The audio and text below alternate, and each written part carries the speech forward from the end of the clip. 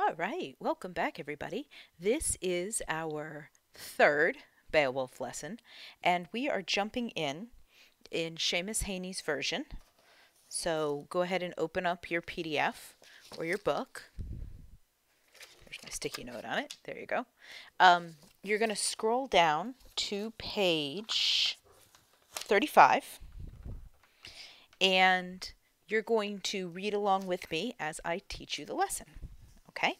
Now, when we left off, our boy Beowulf, right, had arrived at Herat, been received in glory by the king and the guards, been invited to party with the Danes, and had kind of been warned about how awful Grendel was. And he'd made a boast that he was going to defeat Grendel, or fight Grendel, with no weapons and no armor, because Grendel doesn't use that either. Okay, so they were having a big party, and then we're going to pick up during the party at the king's feet. So the king is sitting kind of, up in his chair, and probably on a raised dais, and near his feet would be like his relatives and his trusted people, right? His best people. So we're going to pick up with line 499. From where he crouched at the king's feet, Unferth, a son of Iglauth's, spoke contrary words. All right, so we're getting who his father is, right? And he is not happy that Beowulf is there. Beowulf's coming, his sea braving, made him sick with envy. He could not brook or abide the fact that anyone else alive under heaven might enjoy greater regard than he did. So, you've all met these people, right? Somebody walks in and they're being rewarded for something, or they're going to do something, and these other people get really jealous because someone else is getting more attention or somebody else is getting a prize. That's our boy Unferth. We don't like him very much. He's a hater. Are you the Beowulf who took on Breca in a swimming match on the open sea, risking water just to prove you could win? It was sheer vanity that made you venture out into the main deep, and no matter who tried, friend or foe, to deflect the pair of you, neither would back down. The sea test obsessed you. Okay, so he's all like, are you that same Beowulf who you and Breca were having a race in the ocean, like a swimming competition, and everybody told you you were crazy and you did it anyway? You waded in, embraced water, taking its measure, mastering the currents, riding the swell. This all sounds like praise, right? The ocean swayed, winter went wild in the waves, but you vied for 7 nights, and then he outswam you. Came ashore the stronger contender. He was cast up safe and sound one morning among the Hethruims, then made his way to where he belonged in Broading country, home again, sure of his ground, in strong room and brawn. So Breca made good his boast upon you, and was proved right. No matter, therefore, how you may have fared in every bout and battle until now, this time you'll be worsted. No one has ever outlasted an entire night against Grendel. So he's bringing up the one time he thinks Beowulf failed, right? In this swimming contest with Breca. Breca got to the shore first. And they swam for 7 nights. All right, well, maybe you've had some successes, but you failed then, and you're going to fail now, because no one's ever beat Grendel. No one ever has survived the night. Now, if you can understand, of course, that Beowulf is not going to take this sitting down, but he has to walk a very careful line. Because, obviously, Unferth is a favorite of the king, right? He's sitting at the king's feet. If the king didn't like him, he'd be way on the other side of the mead hall. So Beowulf has to, one, answer Unferth in a way that says, I don't care what you think about me. I am going to win. But also, he's got to, walk that line, not insulting one of the king's kinsmen. Yeah? Watch what he does. Picking up on 5:29. Beowulf, Ecothrau's son, replied, "Well, friend Unferth, you have had your say about Brecca and me, but it was mostly beer that was doing the talking." So he's giving Unferth like a way out. He's like, "Unferth, all right, you said what you said, but you were drunk. The truth is this: when the going was heavy in those high waves, I was the strongest swimmer of all. We've been children together, and we grew up daring ourselves to outdo each other, boasting and urging each other to risk our lives on the sea." Okay, you probably know people like this. Maybe you are a person like this, right? You've known someone forever, and you're always like daring each other or challenging each other to do something else. Yeah? Okay. Now, here's how they swam, him and Brecca. Each of us swam holding a sword, a naked, hard-proofed blade for protection against the whale beasts. Poor whales. So that the sword doesn't have a scabbard. It's just the blade. But Brecca could never move out farther or faster than me. Than I could manage to move from him. So they were kind of like deadlocked. They were neck and neck. Shoulder to shoulder, we struggled on for 5 nights, until the long flow and pitch of the waves, the perishing cold, the nights falling and winds from the north drove us apart. So until night 5, they were neck and neck and swimming next to each other, and then a storm comes up, and you remember we've read some of those poems with the storms in them. We know how bad they are, and it pushed them apart. The deep boiled up, and its wallowing sent the sea brutes wild. So all these sea monsters are coming out in this storm, because of course they are.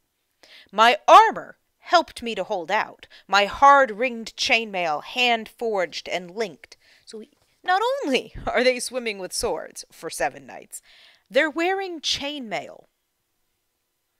This sounds unhealthy, but apparently it's very helpful because he's being attacked by sea monsters, and this is keeping him alive.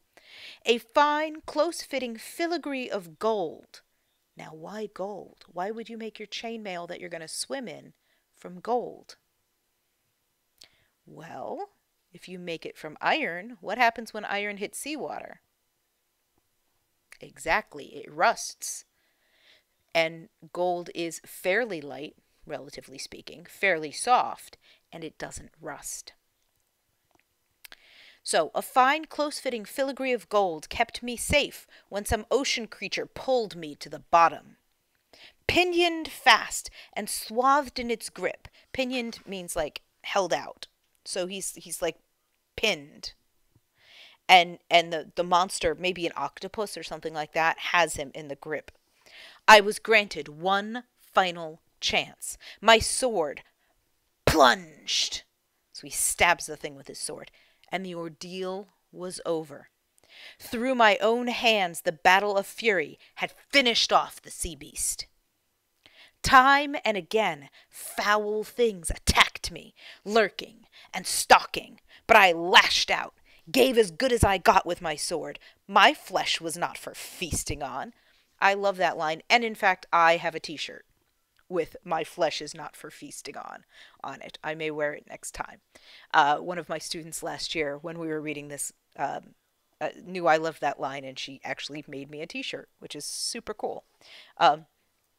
Anyway, he's bragging, but he's also saying, I'm not food for beasts. I'm better than that.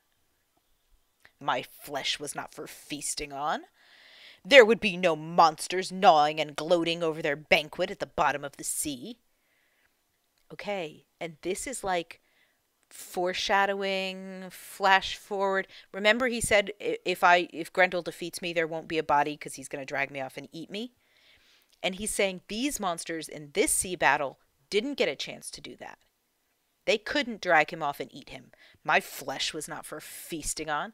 So we're getting like, he's going to defeat Grendel too because he could defeat this. Instead, in the morning, mangled and sleeping the sleep of the sword. Oh, that's so good, isn't it?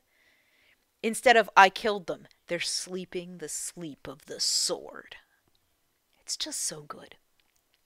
They slopped and floated like the ocean's leavings. So he just left all these dead monsters in his wake, sinking to the bottom of the ocean.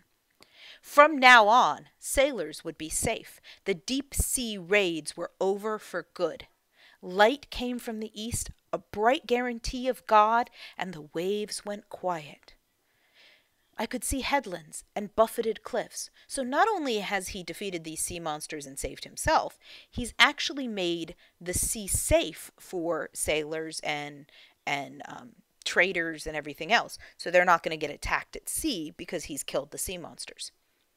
Similarly, if he kills Beowulf, he is Beowulf. If he kills Grendel, then the land and Herat again will be safe for people to travel and to sleep and to stay. Okay? So these are directly analogous events. The poet isn't just including the story for no reason.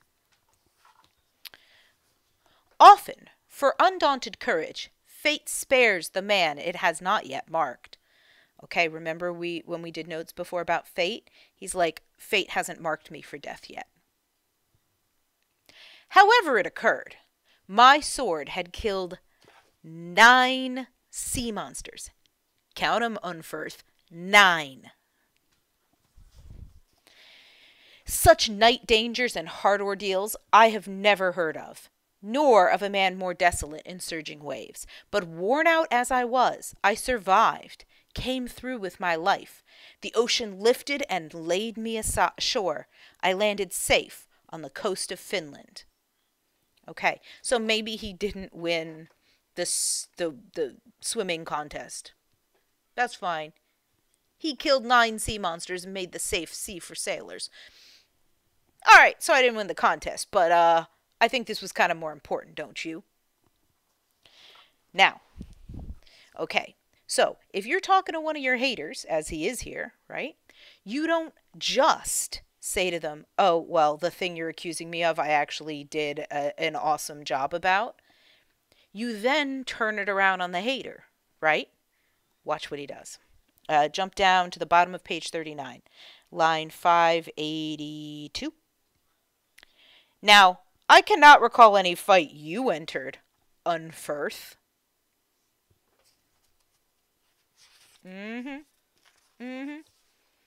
That bears comparison. I don't boast when I say that neither you nor Brecca were ever much celebrated for swordsmanship, or facing danger on the field of battle.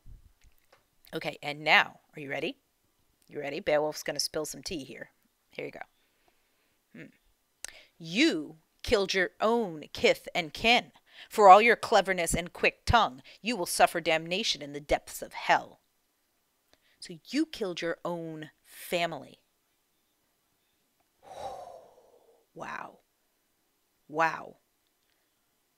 So, Unferth, don't you be running your mouth over the fact that I didn't win some swimming contest. You killed your own family. You're going to hell. The fact is, Unferth, if you were truly as keen or courageous as you claim to be, Grendel would never have gotten away with such unchecked atrocity. Attacks on your king, havoc in Herat, and horrors everywhere. So if you were as good as you claim to be, Grendel wouldn't stand a chance, and he wouldn't be doing this to your kingdom. So you're actually a coward.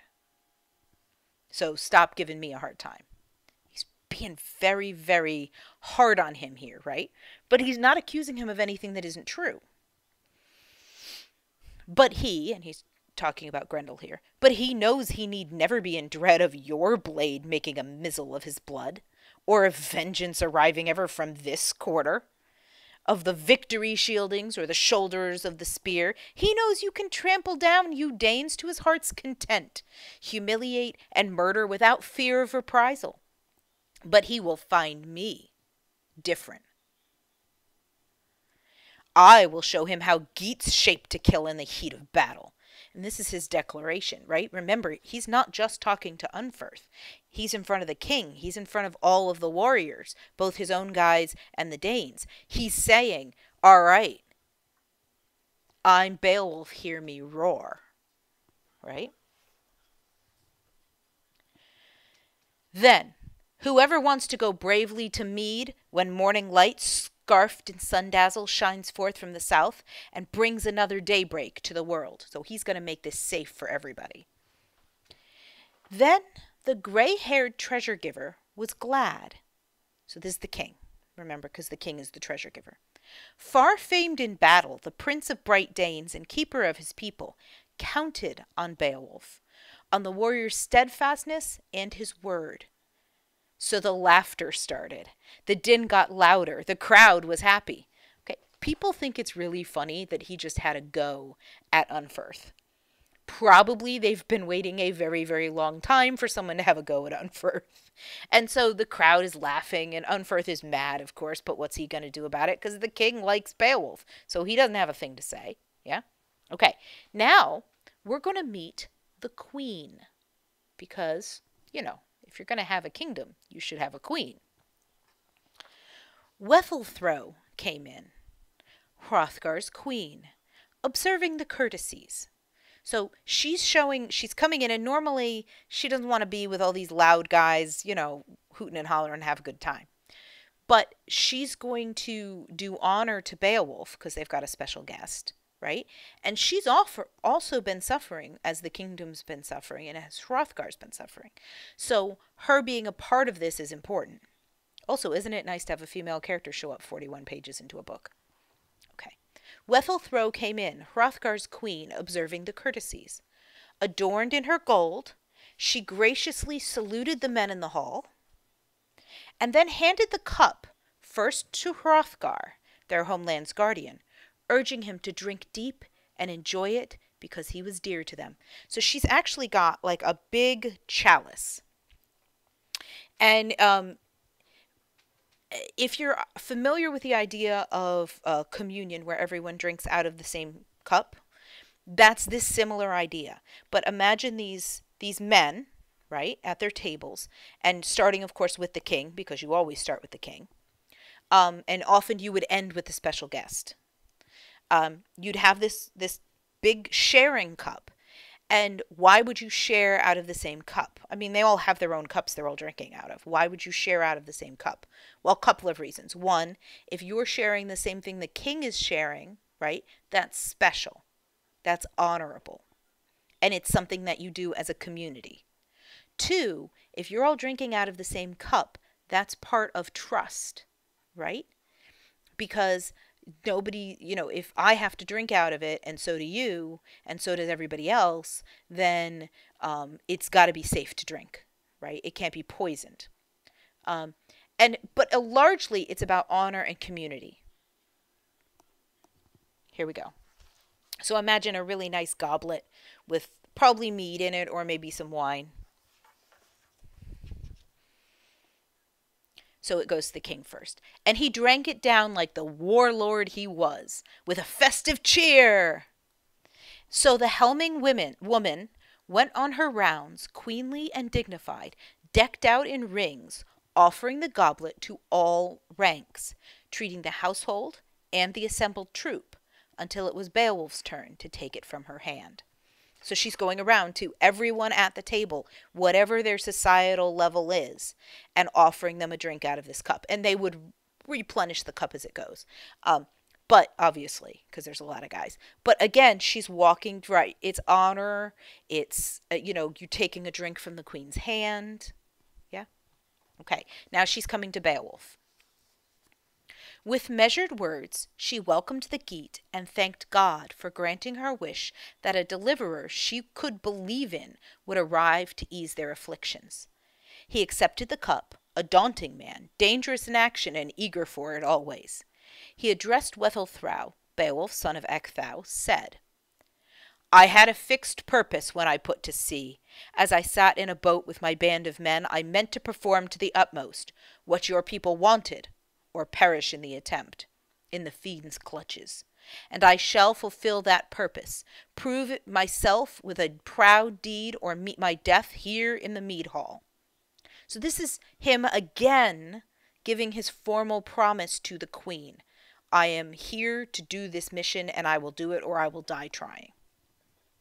This formal boast by Beowulf the Geat pleased the lady well, and she went to sit by Hrothgar, regal and arrayed with gold. Then it was like old times in the echoing hall. Proud talk and the people happy, loud, and excited. Until, soon enough, Healfdane's heir had to be away to its night's rest. Remember, Healfdane's heir is Hrothgar the king. So soon enough, everything's great. It's like old times. They're partying, they're carrying on. It's wonderful. Until the king stands up, and when the king stands, everybody stands, right? And he's going to go to bed. Well, what happens every night when everybody goes to bed? Yeah, Grendel. So this is sort of like the turning point where it's starting to set us up for the conflict we know is coming. He realized that the demon was going to descend on the hall, that he had plotted all day, from dawnlight until darkness gathered again over the world, and stealthy night shapes came stealing forth under the cloud murk. So he knows Grendel's been plotting all day to attack, and just waiting for it to be dark enough. Because remember, he hates the sun, because he hates God, and, you know, the deeds you do in the darkness aren't seen by the light, etc., etc. Okay.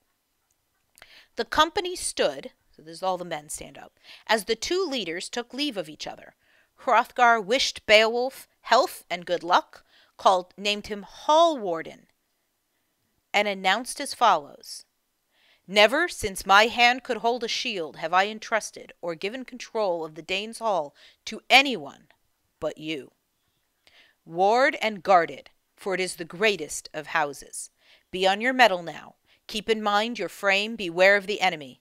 There's nothing you wish for that won't be yours if you win through this alive. Okay, this is a big deal being Hall Warden, because the king is in charge of his mead hall. Right? He might have guards and stuff, but he's the guy in charge. But he is leaving the mead hall and leaving Beowulf in charge. This is a big deal. This is a lot of trust. Hrothgar departed then with his house guard, the lord of the Shieldings, their shelter in war, left the mead hall to lie with Weathelthrow, his queen and bedmate. The King of Glory, as people learned, had posted a lookout who was a match for Grendel, a guard against monsters, special protection to the Danish prince. And the Geat placed complete trust in his strength of limb and the Lord's favor. Again, we're getting that connection with religion, right? If Grendel is the Lord's hated, then Beowulf is the Lord's favor. Remember, Beowulf said he was going to fight without weapons and without armor? Okay, jump down to 671. He began to remove his iron breastmail, took off the helmet, and handed his attendant the patterned sword, a smith's masterpiece, ordering him to keep the equipment guarded. And before he bedded down, Beowulf, that prince of goodness, proudly asserted, When it comes to fighting, I count myself as dangerous any day as Grendel. So, it won't be a cutting edge I'll wield, to mow him down easily as I might. He has no idea of the arts of war, of shield or sword play, although he does possess wild strength. No weapons, therefore, for either this night. Unarmed shall he face me, if face me he dares, and may the divine Lord in his wisdom grant the glory of victory to whichever side he sees fit. Okay, so once again, he's renewing the idea he's not going to use weapons. And it's kind of about honor, right? Because Grendel is basically a wild creature. So he's got a lot of strength, but he doesn't have intelligence. He doesn't have craft. He's not like planning out his positions for the battle. So Beowulf isn't going to use those things against him. He wants it to be as fair a fight as possible. Okay. Then, down the brave man lay with his bolster under his head. So he's got a pillow. He's laying down. And his whole company of sea rovers at rest beside him. None of them expected he would ever see his homeland again, or get back to his native place and the people who reared him. They knew too well the way it was before, how often the Danes had fallen prey to death in the mead hall. Okay, so as they're going to sleep, none of them expect to wake up alive or ever go home again, because they know what Grendel does. But our poet is going to give us a little more hope than that.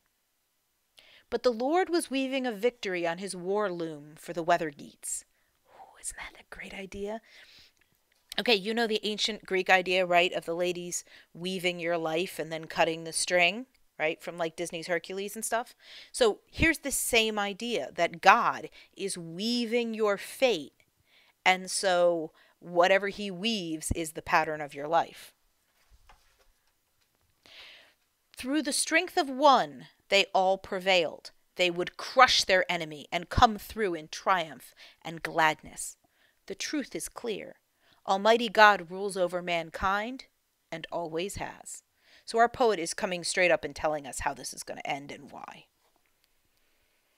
Then, out of the night, came the shadow stalker. Swift, stealthy and swift. The hall guards were slack, asleep at their posts, all except one. It was widely understood that as long as God disallowed it, the fiend could not bear them to his shadow born. One man, however, was in fighting mood, awake and on edge, spoiling for action. Okay, so here comes Grendel, and everybody fell asleep except Beowulf. He's laying there pretending to be asleep, but he isn't really asleep. And again, just like he's done a few times in this poem, we're going to shift to Grendel's point of view, and we're going to come up to the mead hall with him. Okay, so page 49, line 710. In off the moors, down through the mist bands, God-cursed Grendel came greedily loping. The bane of the race of men roamed forth, hunting for prey in the high hall. Under the cloud murk, he moved towards it until it shone above him, a sheer keep of fortified gold. Every time we're getting this description, we're getting the description of how beautiful it is and how golden it is, right? Nor was that the first time he'd scouted the grounds of Hrothgar's dwelling, although never in his life, before or since, did he find a harder fortune or hall defenders. Okay, well, we kind of already know there is going to be no since, right? Because we already know the outcome of this battle. But that doesn't actually get in the way of our enjoying what's going to happen, does it? It's kind of interesting. It's like knowing how a movie ends, but the suspense is how it gets there. Okay, line 720. Spurned and joyless, he journeyed on ahead and arrived at the brawn. The iron-braced door turned on its hinge when his hands touched it. Then his rage boiled over. He ripped open the mouth of the building, maddening for blood, pacing the length of the patterned floor with his loathsome tread, while a baleful light, flame more than light, flared from his eyes. He saw many men in the mansion sleeping, a ranked company of kinsmen and warriors quartered together, and his glee was demonic. Picturing the mayhem, before morning he would rip life from limb and devour them, feed on their flesh. But his fate that night was due to change. His days of ravening had come to an end. So we have the quiet creeping, and then when he gets to the door, it's all noise and rage and anger. Mighty and canny, Hyglaic's kinsman was keenly watching for the first move the monster would make, nor did the creature keep him waiting. So Beowulf is pretending to be asleep, and and we've all done that, right? You've laid there in your bed or on the couch or something, and people are doing stuff, or the TV's on or whatever, and you're totally pretending to be asleep. This is Beowulf. Okay, top of page 51. He didn't keep him waiting, but struck suddenly and started in. He grabbed and mauled a man on his bench, bit into his bone lappings, bolted down his blood, and gorged on him in lumps, leaving the body utterly lifeless, eaten up hand and foot. So the first thing he does is grab the first guy, rip him to pieces, and eat him up. This is not going to go well with Beowulf. That was one of Beowulf's guys that just got eaten. This is not going to end well for Grendel. Venturing closer, his talon was raised to attack Beowulf, where he lay on the bed. So the next guy he goes after is Beowulf, but of course Beowulf isn't really asleep, is he?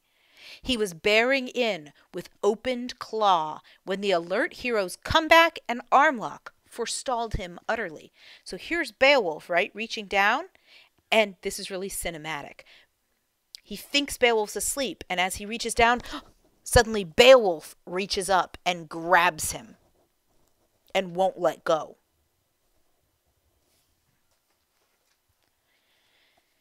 The captain of evil discovered himself in a hand grip harder than anything he had ever encountered in any man on the face of the earth. Every bone in his body quailed and recoiled, but he could not escape. He was desperate to flee to his den and hide with the devil's litter, for in all his days he had never been clamped or cornered like this. Okay, all he wants to do is run. And you've seen this in animals, right? Even though sometimes animals will attack, especially if they think there's weaker prey to be had, as soon as they're challenged or as soon as something hurts them, all they want to do is get away. That is what Grendel wants to do. He's been grabbed. It's hurting, and it's the hardest grip he's ever had someone put on him, and he can't get away. Okay. Then Hygelac's trusty retainer, Beowulf, recalled his bedtime speech, sprang to his feet, and got a firm hold. Fingers were bursting. The monster backtracked, the man overpowering. The dread of the land was desperate to escape, to take a roundabout road and flee to his lair in the fens. The latching power in his fingers weakened. It was the worst trip the terrormonger had taken to Heorot. And now the timbers trembled and sang, a hall session that harrowed every Dane inside the stockade. Because Grendel's trying to run, Beowulf is pulling him back, right? And they're fighting and struggling, basically playing tug of war with Grendel's arm. And as they're doing this, right, the entire building is rocking. And the men are scared and they're hiding. Stumbling in fury, the two contenders crashed through the building. The hall clattered and hammered, but somehow survived the onslaught and kept standing. It was handsomely structured, a sturdy frame, braced with the best of blacksmith's work inside and out.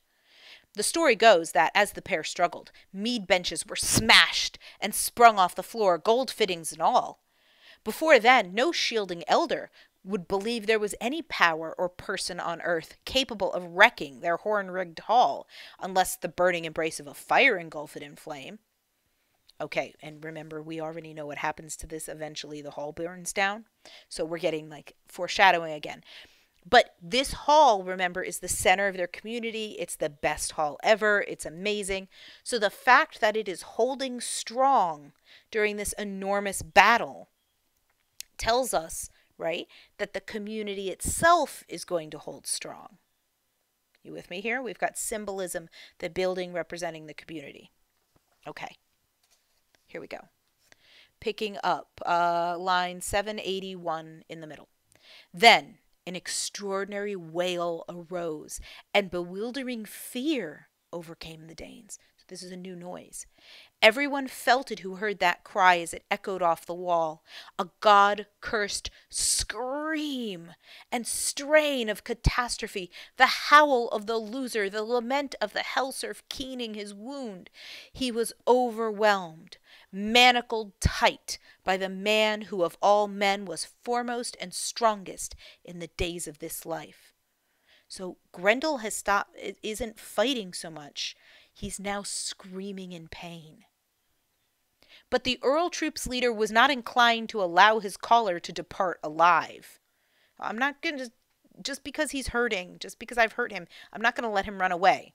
And here's why. He did not consider that life of much account to anyone, anywhere. If I let Grendel go, he's not going to help anybody. He's just going to cause more destruction. Time and again, Beowulf's warriors worked to defend their lord's life, laying about them as best they could with their ancestral blades. Stalwart in action, they kept striking out on every side, seeking to cut straight to the soul. When they joined the struggle, there was something they could not have known at the time, that no blade on earth No blacksmith's art could ever damage their demon opponent. He had conjured the harm from the cutting edge of every weapon.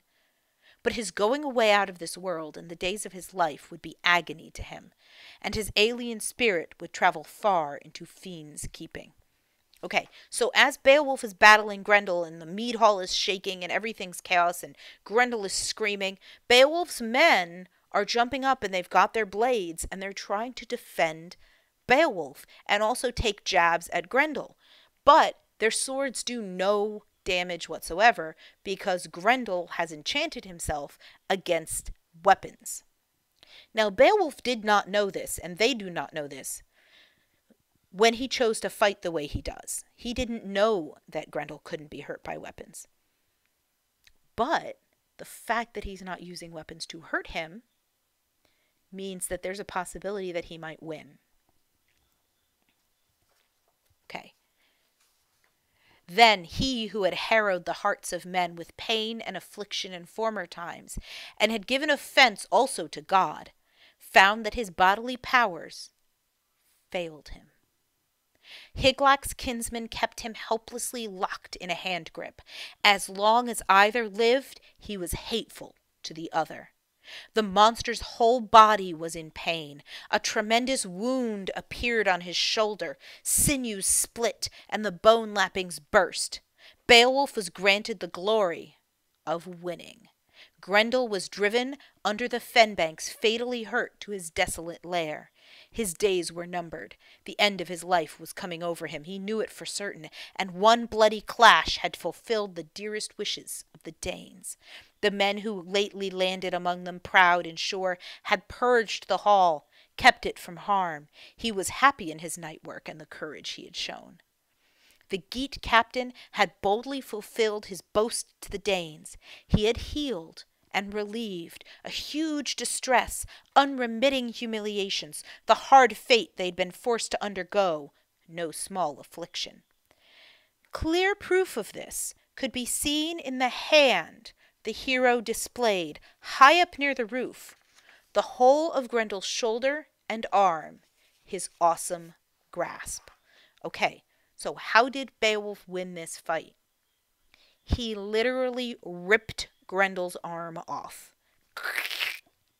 Completely off. And then Grendel ran, because remember, he'd been trying to run, but he's bleeding out, and he goes down into his cave to die. Beowulf takes the whole arm and hangs it up in the rafters as a war trophy. So he can prove I defeated him. I did what I said I was going to do. And this hall and this community is safe now because Grendel's gone. Grendel's defeated. Okay, we are going to stop there because I've talked for quite a long time. When we pick up next, we're going to see what happens the next morning and the celebrations that happen among the people. Okay? So I want you to go into your notes, into Schoology, go into your notes, go ahead and open them up and add the new section. Okay? And I will see you back here for our next part.